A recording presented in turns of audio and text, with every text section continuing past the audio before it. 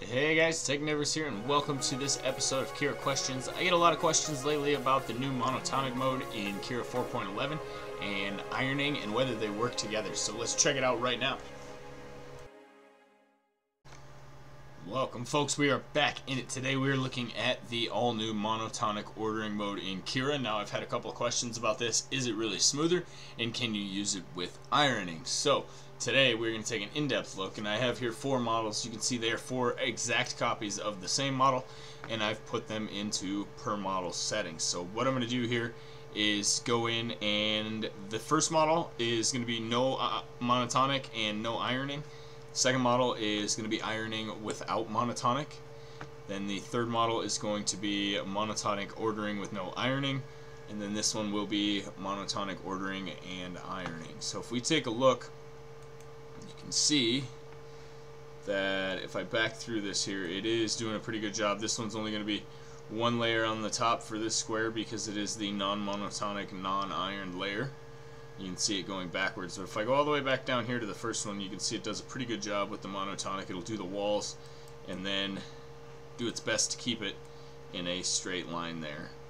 And the same over here, except this one is going to add in a second ironing layer, which is also monotonically designed. So let's see if we get results that are smoother with this one than this one. And I mean, it should kind of go worst, best, and then these two should both fall somewhere in the middle, but we'll see what happens. So let's save the file and jump over to the printer. And here we have them, our finished models, and at first glance they may not look much different, but when I zoom in you can clearly see the 2 on the left, which did not have ironing turned on, compared to the 2 on the right are not nearly as smooth. So the ironing definitely does help.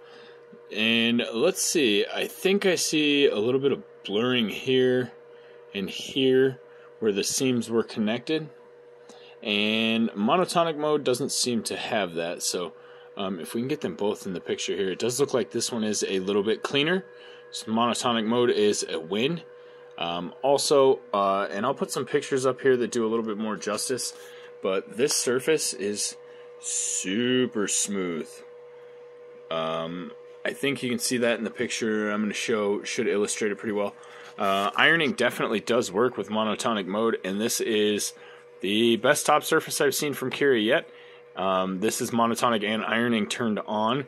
The regular one with ironing, about what we expected. It came out really nice, but not quite as nice as this. You can see, if I get the light just right, you can see a little bit more scarring in here from dragging across the ironed top.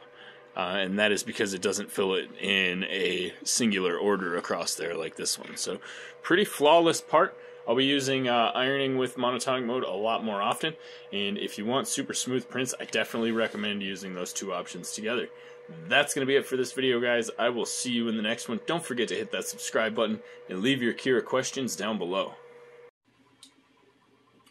Stick around, guys. I got another YouTube recommended video for you right here, and if you haven't already, subscribe. Make sure that you smash that like button. We'll see you in the next one. Technivorous out.